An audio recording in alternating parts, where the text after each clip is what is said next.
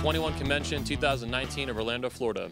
Our next speaker is a strong man, strength coach, proud patriarch of 4, husband, and father figure to over 2 million men around the world.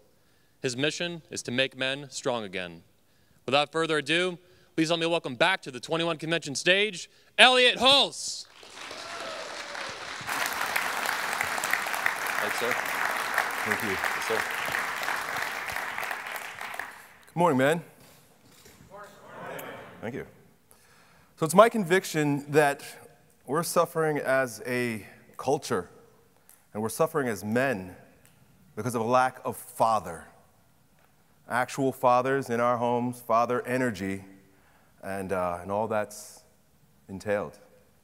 So before I begin my 12 commandments from my father, which they're essentially points that my father made throughout the course of my life, direction that he's given me, that although at some points I may have resented or ignored or didn't want to hear it from him, have all proven to be true in my experience as a father today and as a 40-year-old man and father figure to millions of men worldwide.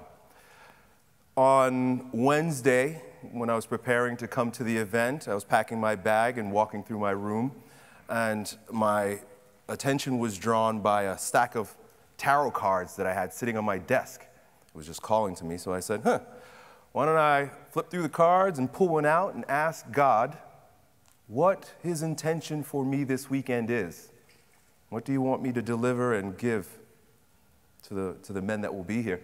And so I pulled a card, and that's what I got there. Can everybody see that? If you look a little bit closer, down at the bottom it says, drop in knowledge. Yeah, I had the same reaction. I was like, fuck yeah, I'm gonna be dropping some knowledge. Well, it turns out that that's very different than what was meant by the story that's depicted in this picture. So before I begin, I would like to read a short story from the book that attended the Osho Transformation Tarot Cards that this drop in knowledge picture comes from, because it relates heavily to what we're going to be talking about today. Naropa was a great scholar, a great pundit, with 10,000 disciples of his own. One day he was sitting surrounded by thousands of scriptures, ancient, very ancient and rare. Suddenly he fell asleep, must have been tired, and he saw a vision. He saw a very, very old, ugly, horrible woman, a hag. Her ugliness was such that he started trembling in his sleep. It was so nauseating he wanted to escape. But where to escape? Where to go? He was caught as if hypnotized by the old hag. Her eyes were like magnets. "What are you studying?" said the old woman. He said, "Philosophy, religion, epistemology, language, grammar, logic." The old woman asked again, "Do you understand them?" Naropa said, "Of course. Yes, I understand them." The woman asked again, "Do you understand the word or the sense?" Thousands of questions have been asked to Naropa in his life. Thousands of students always asking, inquiring, but no one had asked him this, whether he understood the word or the sense. And the woman's eyes were so penetrating. Those eyes were going deep into his soul, and it was impossible for him to lie. To anybody else, he would have said, "Of course I understand the sense." But to this woman, this horrible-looking woman, he had to say the truth. He said, "Yes, I understand the words." The woman was very happy. She started dancing and laughing, and her ugliness was transformed. A subtle beauty started coming out of her being. Thinking, I have made her so happy. Why not make her a little bit more happy? Naropa then said, "And yes, I understand the sense." The woman stopped laughing, stopped dancing. She started crying and weeping, and all her ugliness was back 1,000-fold more. Naropa said, "Why are you weeping? Why are you crying? And why were you laughing and dancing before?" The woman said, "I was very happy because a great scholar like you didn't lie. But now I'm crying and weeping because you've lied to me. I know, and you know, that you don't understand the sense." The vision disappeared and Naropa was transformed. He escaped from the university. He never touched another scripture again in his life. He became completely ignorant, but he understood. The woman was nobody outside. It was just a projection. It was Naropa's own being through knowledge that had become ugly. Just this much understanding that I don't understand the sense. And the ugliness was transformed immediately into the beautiful phenomenon. This vision of Naropa's is very significant. Unless you feel that knowledge is useless, you will never be in search of wisdom. You will carry the false coin, thinking that it is the real treasure. You have to become aware that knowledge is a false coin. It is not knowing. It is not understanding. At the most, it's intellectual. The word has to be understood, but the sense has been lost. I'll say that last part again. The word has been understood, but the sense lost. And so ultimately what this means is that I'm going to be spitting a whole lot of words to you, none of which is true. At least not true to you. Everything that I share with you comes from my sense. And I have to warn you, I speak with a lot of conviction. I will say that what I say is true, and I'll say it in a way to make you feel that way, because it is, for me and my sense. But they're just words, they're just knowledge. So I invite you to take everything I say and apply it first before you allow it to be scripture in 12 commandments from my Father. So we'll begin. Thou shalt lift. Yes. So with each one of these commandments, I have a story and a few keys. My father always had weights growing up as a kid. You know, when I was a kid, he would have just random dumbbell sets set around, and I couldn't help myself but to want to do curls and stuff, and I would steal them and go in my room, and I'd turn on the music, and I'd pump them up. When I turned 14 years old, my dad bought us a barbell set for the basement. Now, you would think, you know, most dads would want to do great things for their kids, would buy that barbell set, and he had my uncle was a personal trainer, and he taught us how to lift in the basement, but it wasn't just for us. It wasn't just for me and my brothers who played football. My dad would go down in that basement at 4:30 in the morning every day and pump away at that iron. And to this day, my dad's 70 years old. He has that same barbell set upstairs in his, the room next to his bedroom, and he lifts every morning. My father abhors weakness. He can't stand seeing weakness in men. He can't stand seeing weakness in himself. And so the commandment to lift is something he lives by. I'd like to offer you just a few keys to some of these so that you can apply them in your life and see how it works. Key number one to thou shalt lift is hard work. One of the things that we eschew and move away from, avoid in our world, as Tanner mentioned before, is hard work. We've got so easy. When you consciously subject yourself to resistance, because that's the only way strength happens, is through overcoming resistance, you got to work hard. If you're going to the gym, and I'm being literal when I talk about lifting, you go to the gym and you're not working hard, you're wasting your time. Number two, thou shalt lift heavy. When I say lifting heavy, I mean you shouldn't be able to move that weight more than 3 to 5 times. Anything more than that is light. If you're not weak, if you're not strong, you're weak, one of our guys said earlier. It's got to actually be heavy. Now, of course, there's got to be proper form, and for proper form to be established, there's got to be structural integrity, good posture. And so, of course, you wanted to move those heavy weights with basic movement patterns. You should squat, deadlift, bench press, overhead press, lunge, twist, basic movements. Low volume also. Strength training principles, no more than 3 days, maybe 4 days a week, so that you're working with complete intensity in those few minutes, that you're attacking those weights in such a way that you need a day or two to recover. Thou shalt read. Now, it's interesting and it's funny. My dad grew up in Belize, and he didn't really go to school.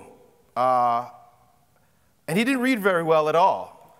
But he spouted throughout our home, day in and day out. If we ever just sitting around, me and my brothers doing nothing, or if we would say that infamous line, "I'm bored," he says, "Read a book.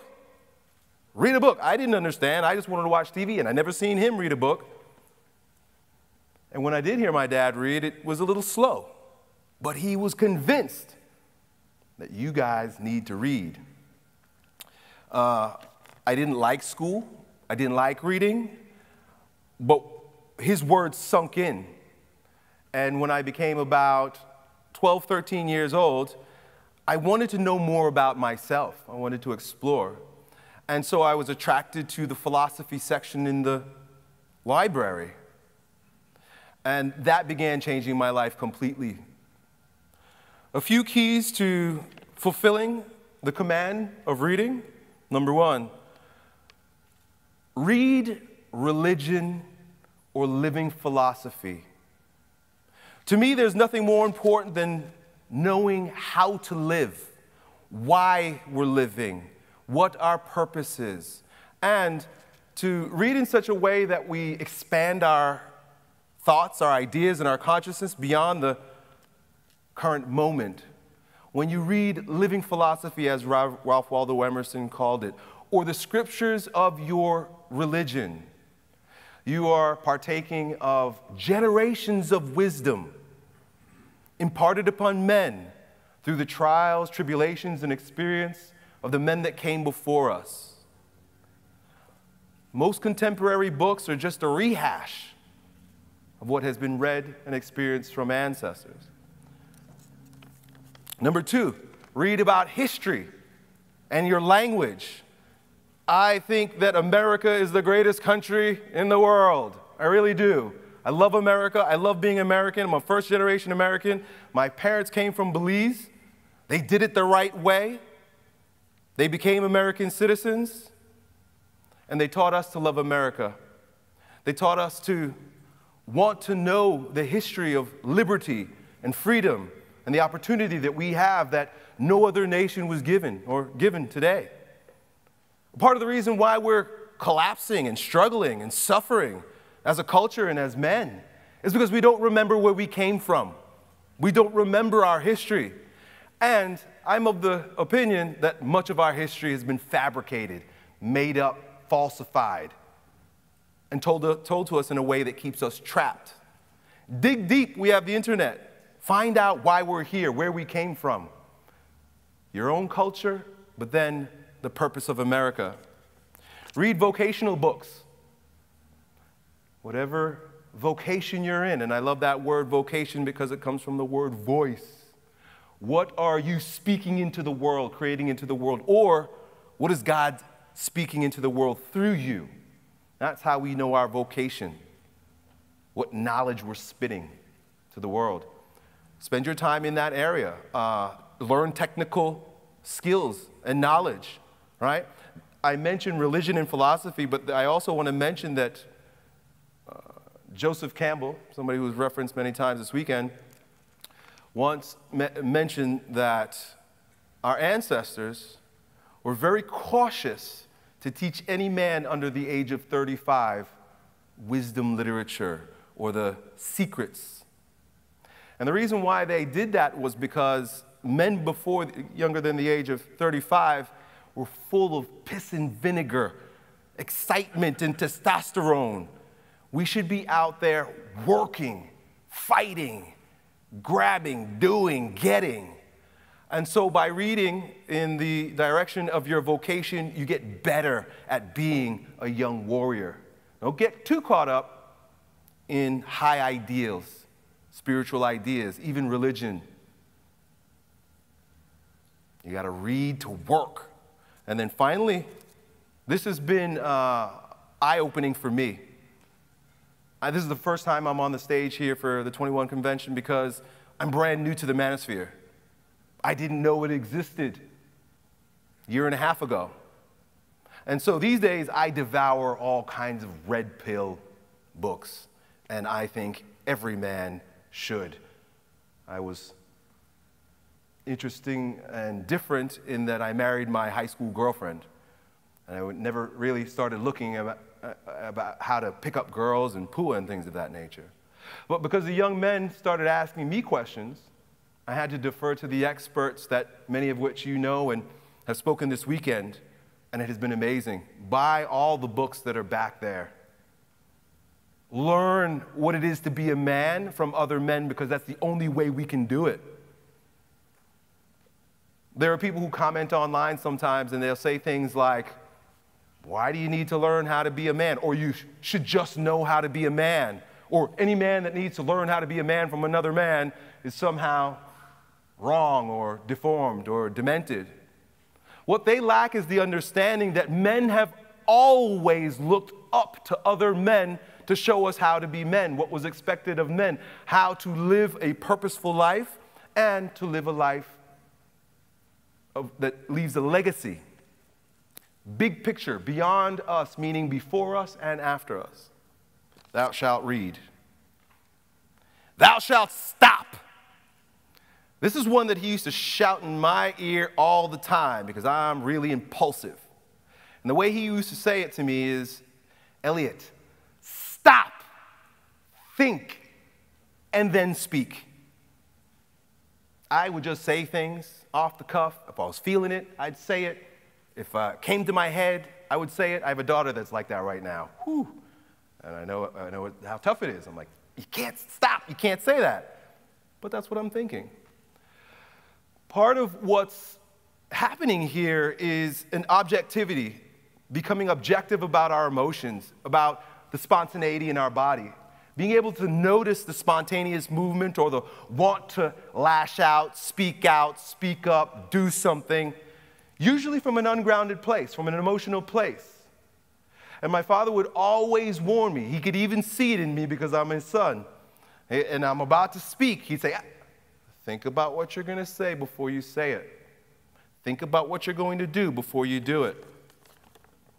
So a few keys to consider with this commandment is you are not your feelings. You are not your thoughts. Allow them to come and pass through you, but don't engage right away. Stop. Take your time, think, and then act. This is a very stoic, this is a very masculine way to be. Notice the movement in your body. Notice your breathing. This has been huge for me because I'm a hyperactive guy. I'm an energetic guy. I'm a spontaneous guy. And if I don't stop and catch myself, notice my breathing. Am I breathing from my chest? Am I breathing from my throat? Or am I breathing from my balls? It's going to make a tremendous difference between how I'm able to express myself and what's received. Commandment number 4, thou shalt fast. My father grew up in Belize, and there were no supermarkets. If they didn't grow it, they didn't eat it. And oftentimes, if he didn't help, because he had 10 other brothers and sisters, and it was a struggle living in Belize for him, he just didn't eat. And now, of course, he's got 3 meals a day, lives in America, the land of plenty, but he never forgets, and he always reminds us, he says, look, if you got to go a day without eating, you'll survive. And then he would recount stories of going days without eating as a kid. And he thought nothing of it. Of course, it'd be nice to fill your belly with something, but after a while, the hunger goes away. And he would tell me about that. The hunger goes away. I find this significant for a number of reasons, number one of which is that by fasting, abstaining, moving away from the sensual gratification of constantly having to fill our bodies, we grow a certain kind of strength within. There's a certain kind of resolve, objectivity as well, being able to see, hunger is coming up in my body, but I don't have to act. Most of what we call hunger is just an emotional response. It's a habit. It's something we've always done. To break a habit is very uncomfortable. Anybody who stopped smoking cigarettes or alcohol, you know that it haunts you. It'll grab you in your weakest moments. Food is the same way, and I am of the conviction that food is our most subtle and insidious addiction in our society. I think there's a good reason why the masters of old, including Jesus Christ and Buddha, would go days without eating in order to receive clearer instruction from the Father. Why? Because when we're not sullied, bogged down, slowed down by the digestive process, the spirit is free. There's more energy to receive. There's a wisdom that develops through the simple act of refraining, abstaining. This is a non-doing, so powerful.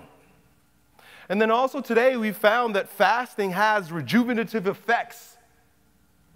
Autophagy is a process by which your body literally breaks down its old garbage cells that often turn cancerous and rebuilds itself at a more rapid rate. If you're wanting to become new again, born again, stronger version of yourself, better than you are today, you got to tear down and destroy the old and then rebuild from that foundation. Fasting is the fastest way to make that happen. Make it a part of your lifestyle, be it time-restricted eating or fasting for days, 24 hours a week every quarter. But begin experimenting, challenging yourself. In the same way you go into the gym and you challenge yourself with resistance to the weights because you know it's going to help you grow stronger, this is that 10 times 10. Because there's a metaphysical strength that accompanies it. Fasting is powerful. Thou shalt fuck. My dad's going to be 70 years old.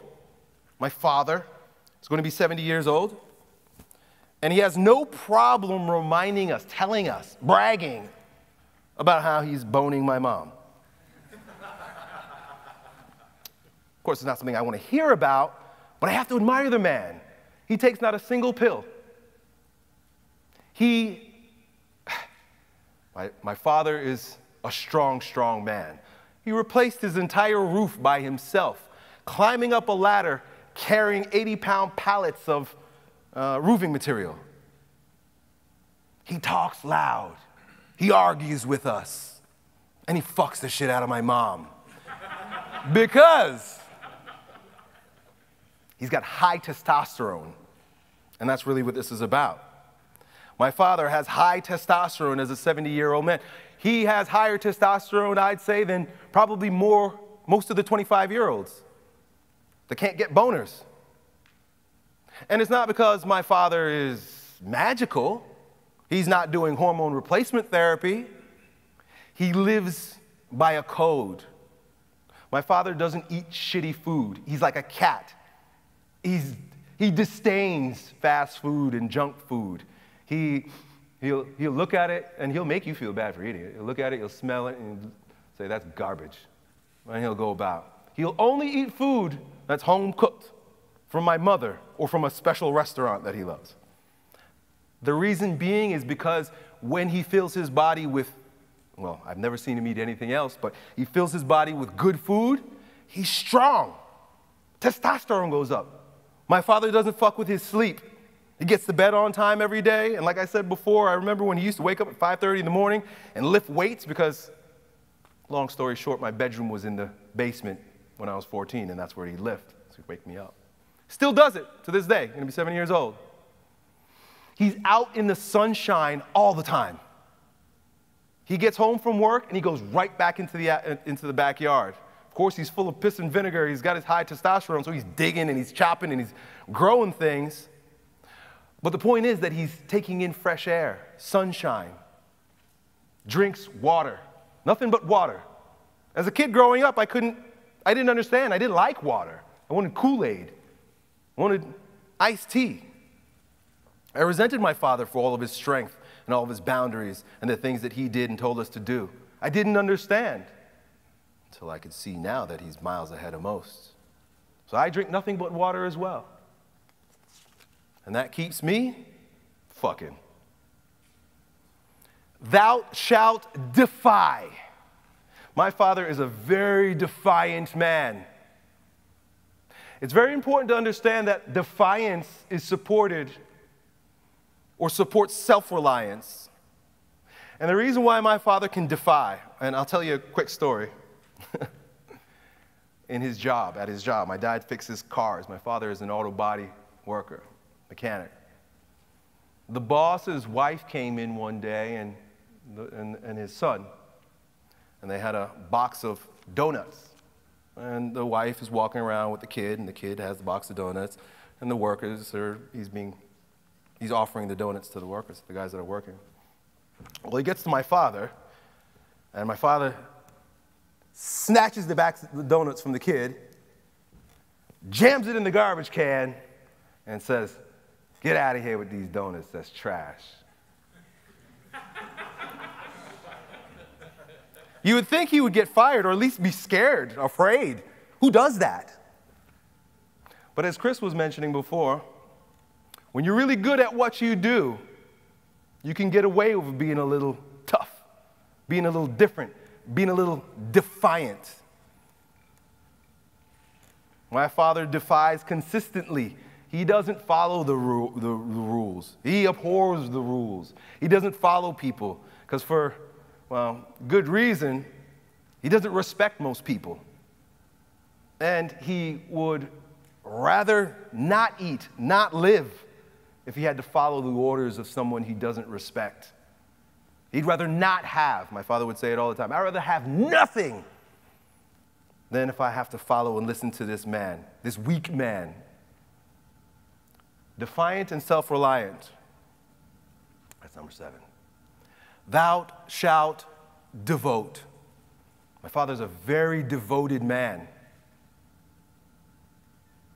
He's devoted to his family, and he devotes his beauty and the work that he creates in the world to his Father above. My father wasn't very close to his father, but my father always refers to the Father because he knows that there's a perfect Father.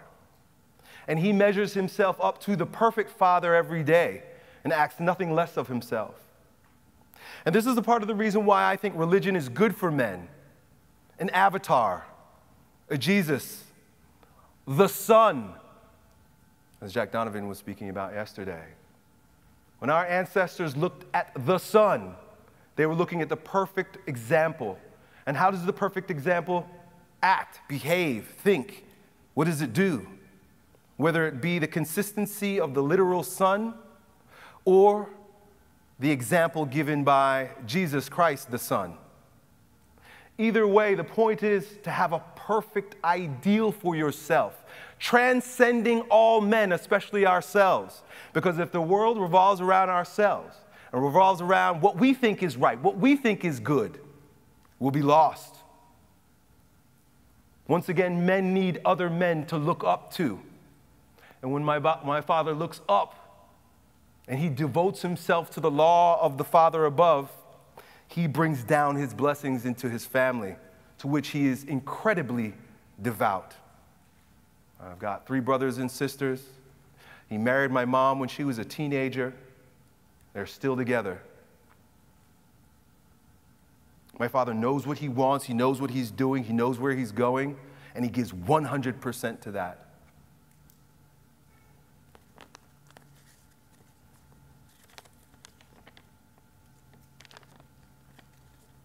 Devotion also, I'm staring away from my notes, but I'd like to come back, is important because there's a choice. And when there's a choice, there must be a sacrifice. Ed said earlier that the game always gets paid. There's always a sacrifice in devotion. Devotion is actually a warrior quality because it's about dropping that sword and saying no so that you can say yes to what's most important. And it's my conviction that for men, it is in our best interest to either devote ourselves to a family. Like I said, beginning this event, beginning this talk, the reason why I wanted to share this with you is because I want to see more strong fathers. This is what the world needs to repair the family. This is what the world needs to repair the nation, to repair the world. Strong men, strong, devout fathers. If you're a man, it should be your aspiration to have a family, be fruitful and multiply.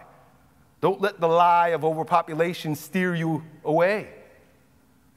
Devote yourself to the crop, to the garden, to the family. Or, I think, men going their own way is an okay idea.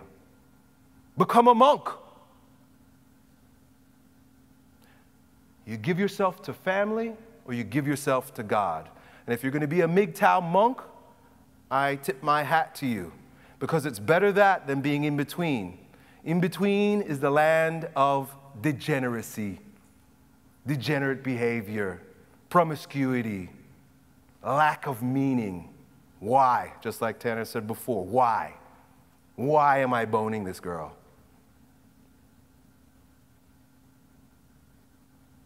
Don't put your dick in a woman that you don't want to have babies with.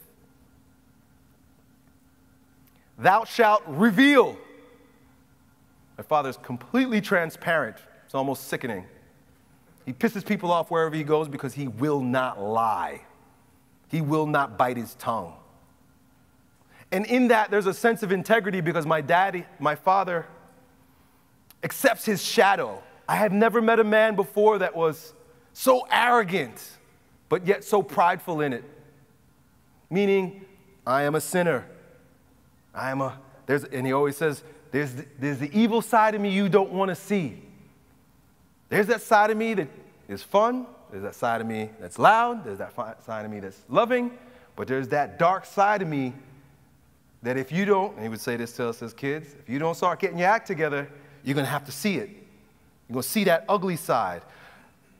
Joseph Campbell said, we're not to run from our shadows, our ugly side, but instead eat our shadow. Take it in and let it nourish you. My father gains power from his shadow because he doesn't pretend like it's not there. And when people pretend like the shadow is not there, he can't stand it. It's very easy in our culture that's been so feminized to look at someone who's doing something wrong and tell them that it's okay. Everybody's different. It's all right. My father doesn't operate that way. He sees something going on wrong, he's going to tell you it's wrong. Makes no mince of his words. He reveals. Thou shalt act. Act. My father has one of these sayings, one of his favorite sayings. He's got a lot of them, but one of them is, get up every day and work, and you'll have nothing to worry about. It doesn't matter what you do. It's the momentum that you create by getting up every day and work. Tanner nailed it on the head before when he said the sense of pride that he had from just cutting some grass in his yard.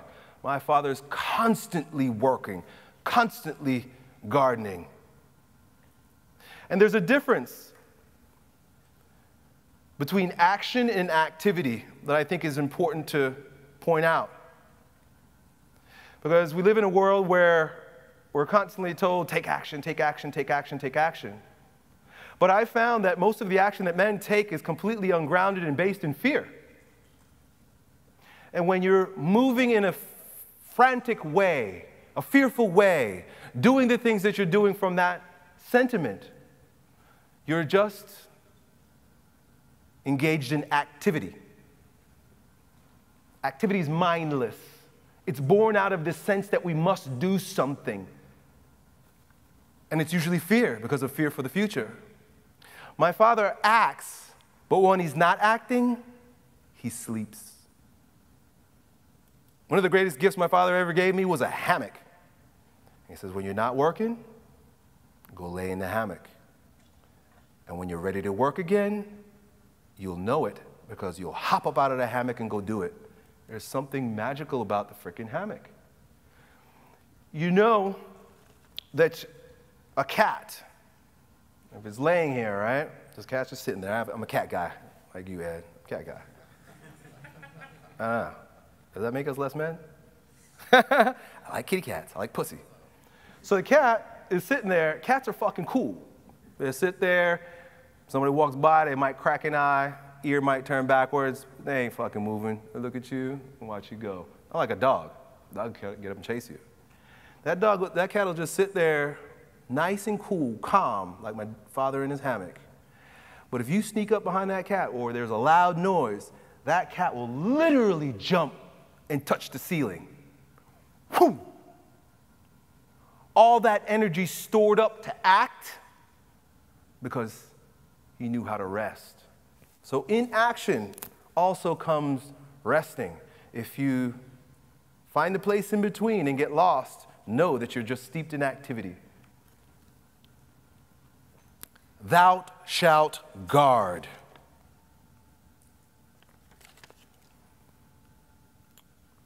My father reminds me a lot of Donald Trump. And I think that's a part of the reason why the world, at least the media, a lot of other people don't like him, because he's a strong father. He's a strong father figure for the nation. And one of the very first things that Donald Trump, as a strong father figure for this American nation, does or wants to do or is doing is to guard, put up boundaries, walls. When I was a kid, Donald Trump was just selling real estate in New York. But my father was all about putting up the wall, putting up the fence.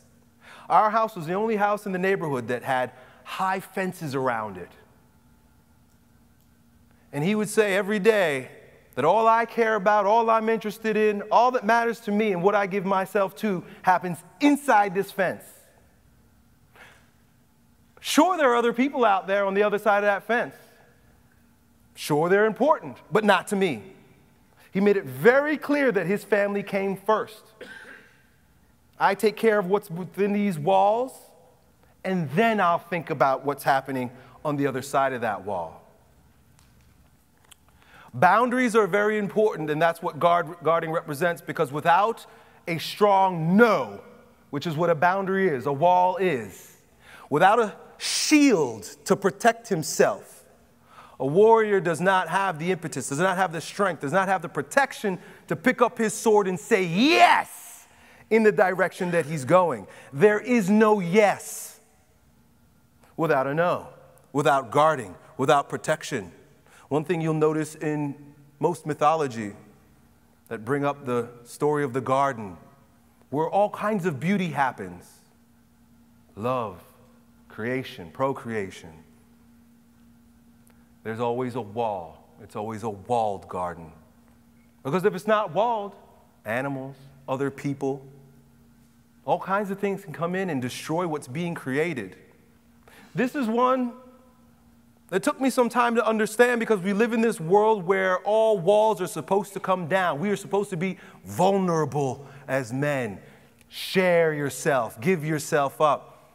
These people who say there shouldn't be a wall keeping non-American citizens, people who don't want to do it the right way, like my parents did, outside of the country through the wall, also would be the same people who probably have security systems and strong latches on their doors at home, because it's a hypocritical way of thinking. And this is primal to our existence and our being. Jack Donovan spoke about the perimeter. Nothing good happens inside if the perimeter is not protected. Thou shalt guard. Be a conservative man. Men are conservative. Women are liberal.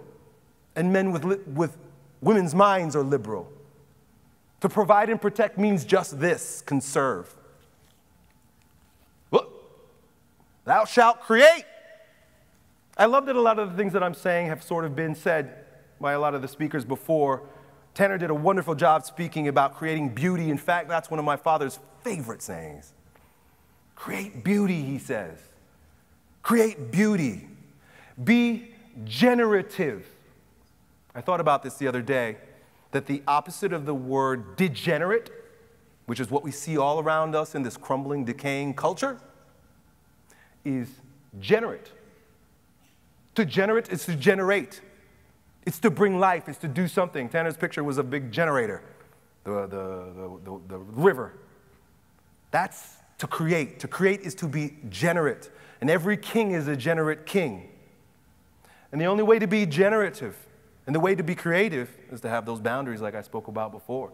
No musician is going to play avant-garde without first learning the notes. Creation requires discipline. In fact, this is perhaps our greatest gifts as men. Because everything that comes down to us through ideas, that is spoken into us through the spirit world, is intangible. It is up to us to make, to create. Women can do it naturally and normally. They don't have to think. They just got to open their legs and take it in and then push it out.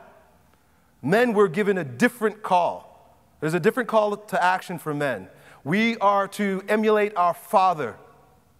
Our Father is a generative Father, a creator, the creator. It is in our capacity, but it's also our responsibility as men to mirror that in our own lives. If there are bare walls in your home, put up paintings. I owned my first home. I just started 3 years ago. I owned my first home. Never owned a home before. I'm building cobblestone roads, planting bamboo. I built a shed. Things I've never done before, but it's for the first time I actually really feel like a king in my castle. Even if you just have a single room, make it beautiful. Bring beauty into the world. And have children. And finally, the 12th of the 12 commandments of my Father is to be. Now, one thing for sure, my Father makes no apologies about himself and who he is. And he allows himself just to be in all of the ugliness and beauty that he can create. And he makes no apologies. But one of the things that's associated with this that my Father constantly reminds me and speaks about to himself, and he used to say to me when I was a kid, I got something in my pocket here, was that, so for example, if I asked him, Dad, what are we going to do next week? Or what are we going to do next month? Or how are we going to handle this thing when it happens? He would just look at me and say, I don't know if I'm going to be here tomorrow. I don't know if I'm going to be here next week. He lives in such a way that he understands that his life can be taken at any moment. And it reminds me, I was given this gift by a friend, this coin here with a skull on it. It says Memento Mori. And I remember watching like TV shows and stuff where they would reenact, say, for example, Shakespeare or something. He's sitting at a desk working. They would always have this skull. There's a skull if you can't see this on here. And it was a reminder, a constant reminder that death is always knocking at our door. We can be, as it says on this, you can leave this life right now. A bomb could drop, a hurricane could sweep, you could walk outside, get hit by a car, you could eat something that just puts you to sleep, and you don't wake up. Allow yourself to be in every moment 100% as if it's your last. And those are the 12 commandments from my Father. And it is my gift to share those with you in hopes that you too will become a strong, creative, alpha male father of your own. Thank you.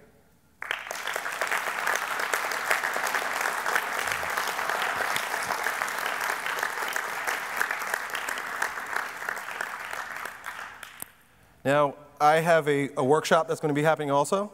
I've agreed to do that at, I think, 1 or 1:30. And what I'll be speaking about during my workshop is, if anybody's studied psychology, you may be familiar with Freud's idea of the Oedipal complex. And the Oedipal complex comes from the story, I think, I don't know who wrote the story. Some Greek dude wrote the story of Oedipus, Oedipus Rex. And Oedipus, in this story, ultimately ends up killing his father and marrying his mother, unbeknownst to him. And Freud used that as a way to describe a sort of turmoil that happens within the psyche of every man. There's a resistance against the father, he says, and this longing for the material, the matter, the mother. But I had another teacher who said to me, I think Freud was wrong. And I don't think it is that men want to kill their father. It's that men want to father themselves.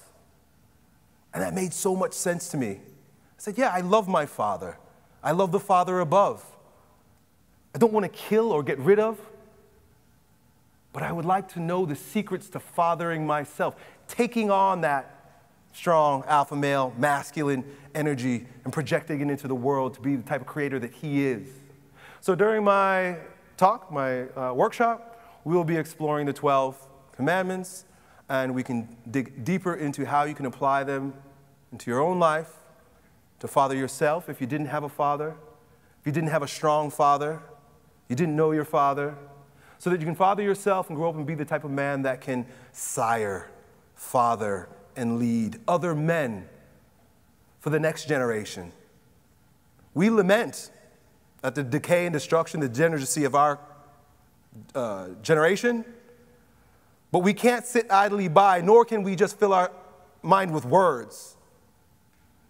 We've got to understand the sense of it by applying it here first, but it doesn't stop. It is our responsibility to pass it on, and that's what we'll be talking about. I've got about 10 minutes left. Any questions? I'd be happy to answer. Hey, Elliott, that was fantastic. Your father reminds me of my grandfather, who wasn't a tough old man from Belize. He was a tough old man from Norway. Yeah. Immigrated here and did it the right way, like your father. Said we're speaking English in the household, and we're doing all that. Very, very similar. Huge guy. He thought that me and my uncle and my nephews were all wasting our time in the gym, lifting weights. He thought, that's so stupid. Why aren't you out there lifting plywood, carrying drywall, building homes, doing something else, right? And I see what he's saying. I mean, it kind of goes back to like what Mr. Cortez was talking about and Tanner, where we live in a world where you don't get that experience getting strong by doing real physical work. But I do go to the gym and I look around and I see us all like doing these crazy movements, like 16 people standing in front of a mirror, doing all this stuff, and we kind of have to do it just to get stronger. And I wondered if you might comment on that, because it's a different paradigm for like living, right? You have to make yourself stronger, but we're not doing it with the physical labor. You're sharpening your sword, right? Your grandfather's right. That sword needs to be used. Get that sword out the sheath and go cut something, kill something. But there's a time when that sword starts getting dull. And as that sword gets older, it gets duller faster. And so my father is a 70-year-old man, or almost 70-year-old. He wants to keep that sword sharp so that he can work. My father has no interest in retiring. My father has no interest in not fucking his wife. My father has no interest in being anything less than the strong man that he's always been, even into his advanced age. And so what he says is when he's up there lifting that barbell, he's sharpening his sword. You're making your weapon that much more powerful. And that's why we do it. Is that helpful? Hi, Elliott. Thank you for your talk. In the third commandment, you talk about thou shalt stop. Stop. Mm-hmm. Stop. Mm-hmm. Which, if I were to paraphrase it, it means the power of pausing, or the power of pausing before you take any action. And I noticed that with myself, I do these practices like meditation or awareness exercises. Yeah, I still find myself that when I'm in a self-conscious state or nervousness, in a state of nervousness, I have all these racing thoughts or feelings or nervousness that I can't stop myself from thinking or feeling. And so what tip or advice do you have for me to be more in the moment and pause before I take action? Well, one of the pieces that have been helpful to me is this: don't believe your thoughts and don't believe your feelings. There are those who might say that those are demons. It's your Satan, your daddy, speaking to you through the sensation in your body and stirring of your mind. In the East, they would say that it's the monkey chattering on your shoulder. Oftentimes, we'll see it depicted in cartoons as an angel and a demon, or the devil. All of which are completely outside the realm of what is true. And what is true is stillness. All that really there is stillness. In the Bible, it says, be still and know. To be still and know means that I don't have to, like I mentioned earlier, it's not about the words and the wisdom. I'm a very heady person, so I like the ideas. In fact, I've decided that, I entertain ideas because I have fun with them, but I'm not them. I remain objective.